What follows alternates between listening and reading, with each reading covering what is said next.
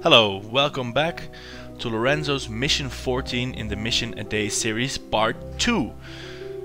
For those of you that just tuned in, this probe in view here is part of a VAL and suborbital manned trajectory mission combined. Mission titles are not this agency's strong suit. Anyway, the plan was to launch this probe into a VAL exploration trajectory while simultaneously putting a capsule on a suborbital trajectory, which is incidentally what the mission controller plugin here would pay for. This failed. The rocket made a cartwheel in the upper atmosphere and failed to achieve enough delta V to put the man in a suborbital trajectory. He reached 50-60 kilometers, just didn't make it. Got back to the planet safely, but didn't reach space, so didn't get paid. So we are in money problems. We have 4,500 credits, not enough to do anything, but we still have a functioning space probe. When I say functioning, I mean somewhat functioning, because we're in an orbit with a periapsis of just 53 kilometers and an apoapsis of 190. So first things first, let's fire these engines to get that orbit actually stable, and then we can look at getting to Joule. So adding a little bit of speed to this momentum, to this orbit, and here we are, well in space, very stable, very well. Now, cartwheeling through the atmosphere like we did obviously wasted a lot of delta V, so getting to Joule is very much a question of luck, of hope, of possibilities. I don't really know what to hope for at this point, except that I'm almost at the right point for an ejection burn. We're going to plot the maneuver node real quick and see if we are in fact at the right point. If I burn this, I think this is pretty much bang on where we started the mission.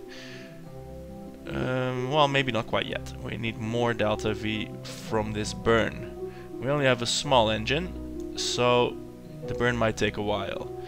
So let's have a look, increase this a little bit more, and then move the node around so we eject in line with Kerbin's orbit around the Sun. So I think that's about spot on. See, there we go, over and away from Joule, so I'm going to decrease the velocity a little bit, and here we have a beautiful encounter. 304 days into the future. So this probe is facing a long journey. 306 days into the future, we can make that. So here we have the encounter set up. The maneuver node is for 2 kilometers per second of delta V. Now I know from reading the engineer view that this upper stage, this probe stage, has about 1 kilometer per second of delta V. So if we have 1 kilometer per second of delta V in this tank remaining, we should at least be good to go for a Joule encounter. So I'm going to light up the engine. The burn is in, well, the node is in 2 minutes and 20 seconds, and our burn is going to take 3 minutes. So actually I should wait for about a minute more. So let's time warp that up a little bit. So that should do about 6 seconds. Here we go. I'm going to do this burn. It will take a while, so this will be cut out for you. See you at the end of this burn. Right, so we managed to do the burn even on this second stage, or I don't know how many stages it was, but the interplanetary injection stage. It worked fine. We have some fuel remaining for orbit trajectory corrections and whatnot, so that's really good. We are on the night side of Kerbal, and I transmitted one set of Gravioli datas, and this means we are almost out of power. It's hard to see the rocket in this view, and that also counts for the solar panels. They have trouble seeing the sun and generating electricity. So what I'm going to do is I'm going to extend the solar panels so that this probe will get energy as soon as it gets into the sun again, and then I'm going to hit the time acceleration and wait for sunrise, basically. Extend the panels, there we go, and this should be well enough to catch some sun. So I'm going to time accelerate forward and hope we don't run out of electricity, because that's always a bother. Here we go. We are, and there we go, back in the sun, and the panels are doing a marvelous job of generating power for us. Now, to get a quick look over of the spacecraft in its current shape and form, let's see, we can rotate it a little bit. We have the solar panels here, they are our power source. We have our antenna and sensors here, some batteries, fuel tanks for the small engine, and the leftover interplanetary stage. We also have a heat shield.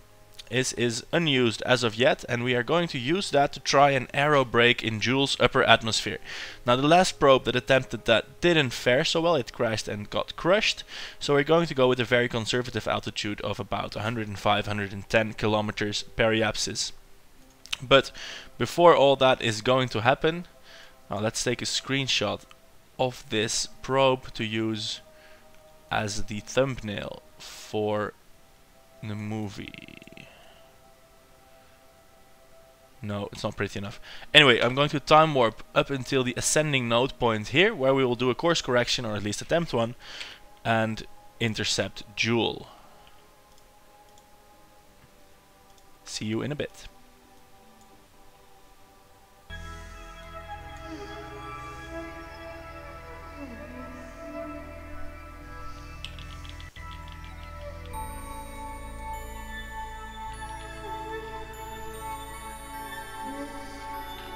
So here we are finally in a Joule, well, not an orbit yet, but a Joule sphere of influence. It's too far out to see, but we can see the sun is very dim indeed. So first things first, we are going to do our science experiments, and well, let's rotate the craft so we can at least see it. It's a year-old craft almost by now, 299 days. The people on Kerbal have been waiting anxiously for this data, and fortunately it can be picked up. Gravity scan high over Joule, 420 science points. This gravioli detector, it was a bit of a pain to unlock it in the first place, but boy is it raking in the science like a boss.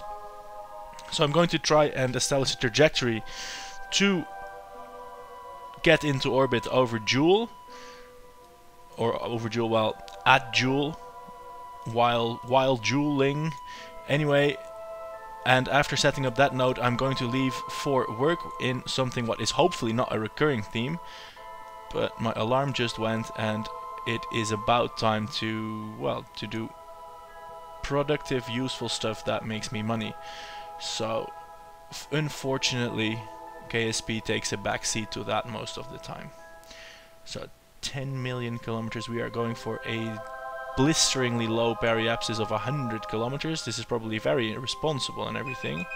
There is my alarm to go for work.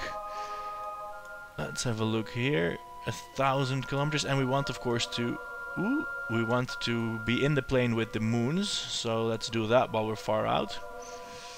In plane with Vol at any rate. Let's find Vol and make sure we are going in the right plane with that. So Joule.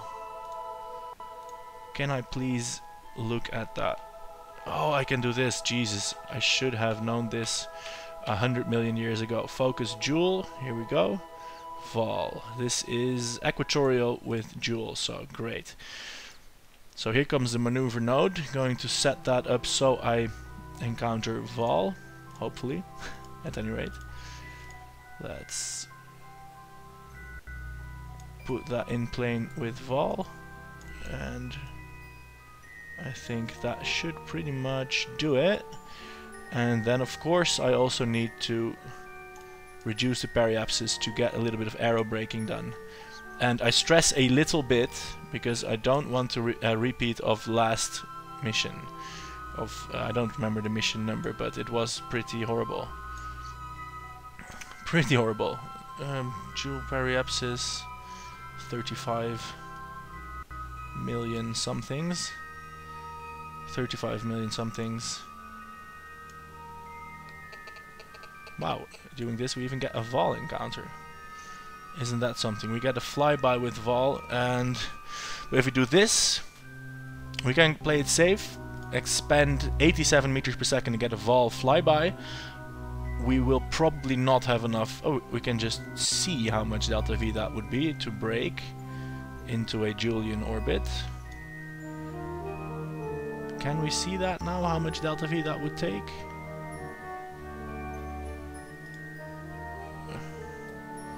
I don't think we can. Oh yes, we can. 1100 meters per second.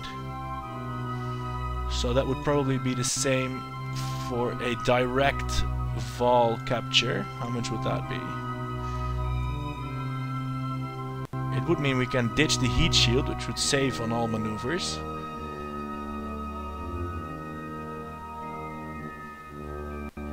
Wait, what is this doing? We want to go for a direct vol capture. Why is it not letting me? Ooh, we have a very small window to do this. Add a maneuver. Go on. This would be a maneuver around the vol.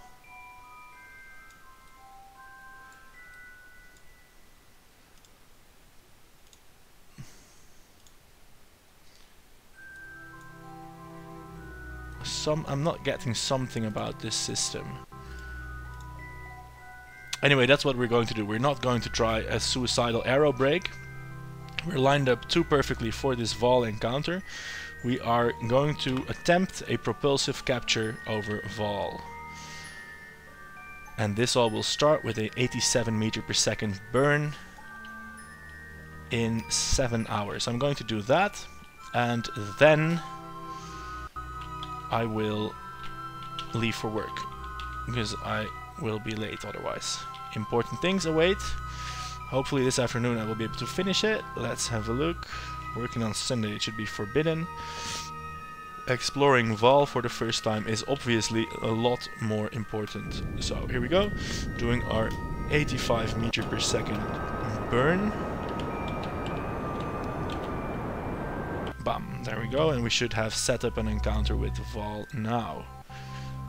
No, it just didn't make it. Shit. Shit. So what do we need to do? Do we need to increase it? Yes, we need to boost a little bit more. I can do that without maneuver nodes. We are just going to boost prograde a little bit. If I can figure out where prograde is. It is probably somewhere near here. You can see here at work the beauties of rocket science. Tumbling a ship around in search for a prograde marker. Oh, there we are. That was in a target mode, which doesn't have a prograde marker. Gee, I'm so good at rocket science. It is amazing, really it is. And I am noticing I have quite a bit of trouble controlling the rockets. This is because the only control authority at this point is the probe's reaction wheel, which is positively tiny. First things first, I'm going to decouple the heat shield. We are now committed to the decision of doing a propulsive capture, as we cannot protect ourselves against Joule's atmosphere anymore, but we are a good bit lighter, which should make everything very much easier. Going to do a slight burn, first to get clear of the heat shield and to set up this encounter. Oh, here we go. We have now a vol periapsis. See if we can reduce this further by burning more, and we can. So, if nothing else, we're going to get a 400 kilometer flyby of vol, which is already pretty amazing if you ask me. And now I'm going to get ready for work. So please click on to part number 3, which will be uploaded right after this, to see how we explore vol. Thanks for watching. Like, subscribe, comment, share, all those good things, and I'll be seeing you guys in part 3. Bye bye.